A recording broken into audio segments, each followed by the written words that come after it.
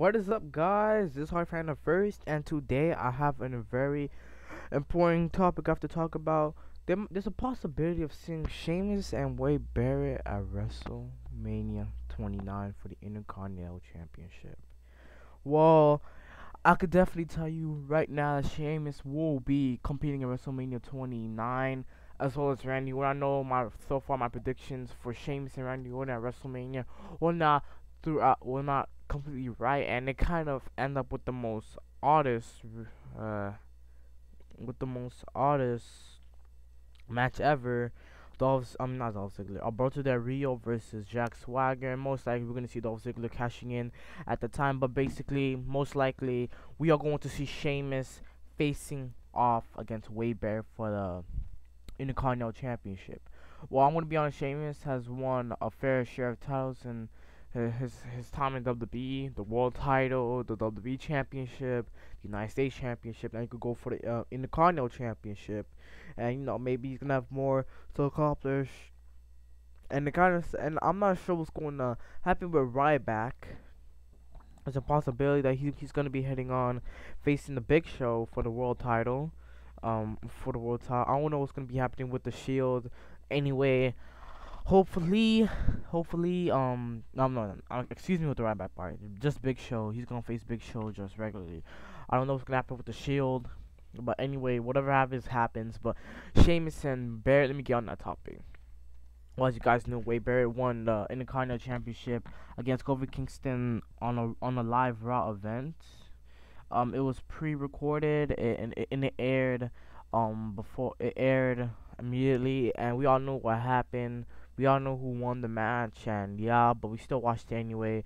So basically, Wade Barrett beat Kofi Kingston, and the funny thing is, Kofi Kingston beat him multiple times, but Kofi Kingston just wanted to shut Barrett up, and Barrett finally got the chance.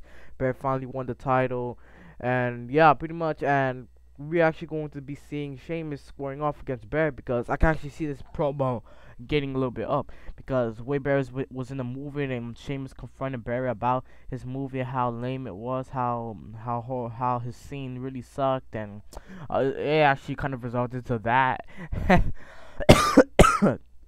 Sorry guys, it's really cold in Miami right now, like for real, it's really cold. And basically, when you might see Sheamus, I don't really want to see Sheamus in the Intercontinental United States Championship scene. They're actually pushing Sheamus to a mid card face, and to be honest, I just don't. In a way I like it, but in a way I just don't, because Sheamus, to be honest, he deserves to be in a high card stable. Right now they're giving Del Rio and Swagger a chance, and I can actually see that happening, giving them a chance for for time, because you have not seen Jack Swagger in the world title scene for a very long time, and to be honest, he actually does deserve a chance to be the world heavyweight champion, in my opinion. But when you see Del Rio versus Swagger, please do not hit the dislike button on this one.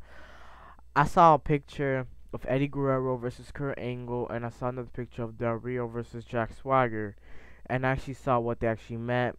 And the thing is that when it came to Eddie Guerrero and Kurt Angle, they were fighting for pride, for the WWE title.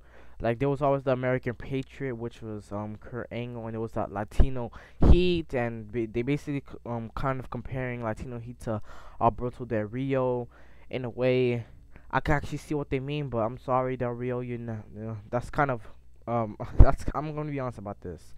Del Rio cannot even fit Eddie's jackstraps. But no disrespect, I'm just saying, I believe Del Rio is an amazing performer in and outside the ring. I'm gonna be honest about that. But when it comes to Eddie, no one could touch him.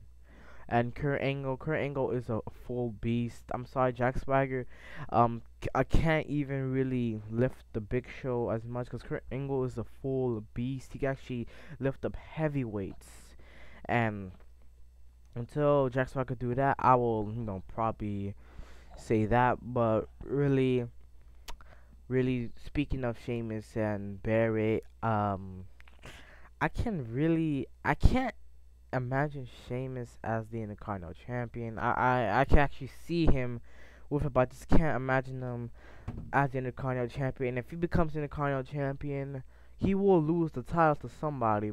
Probably Kofi Kingston or somebody, because Kofi Kingston has beat Sheamus before, and I think he's beaten him for the U.S. title in the past. I'm not exactly sure. I think that did happen before. It was in the tables match, I believe. But yeah, well, I can't. Hopefully, I'm not sure exactly if Sheamus is gonna turn heel in the year of 2013. If he turns heel, I can tell you this right now, he might turn heel for the world title. Probably when he loses the Intercontinental Championship, he will probably get into the stage of trying to go for the world title, and he will do anything just to get into the world title scene once again. And I actually really, really, really, really want to see Sheamus going for the world title again. I actually want to see Sheamus as a heel again. That's how I really feel. And if Barrett actually comes, if Barrett actually loses the title, this is what I predict is gonna happen. They're gonna have a rematch at Extreme Rules. Barrett's gonna probably fall into the low card area. I doubt he's gonna really get a championship. About that time.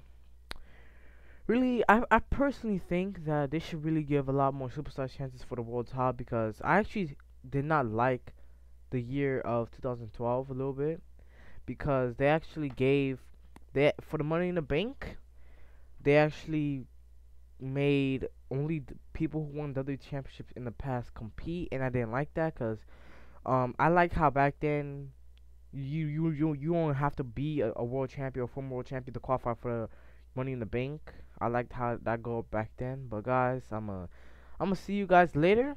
This was how I found it first. I hope you guys liked my review of Sheamus versus Wade Barrett. I am out.